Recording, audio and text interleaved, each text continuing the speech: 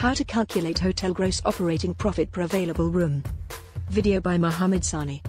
Please, click the subscribe button below. What is the meaning, definition of GOPPAR in the hospitality industry?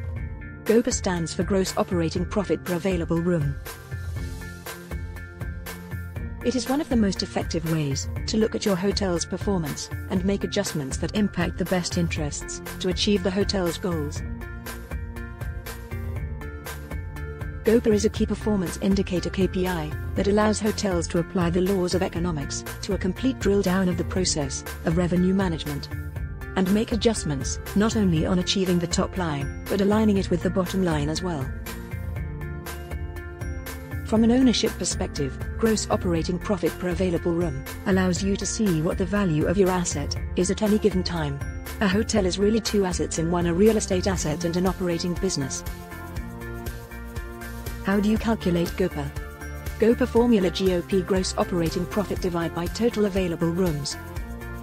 If you like this video, please do click the subscribe button on our channel.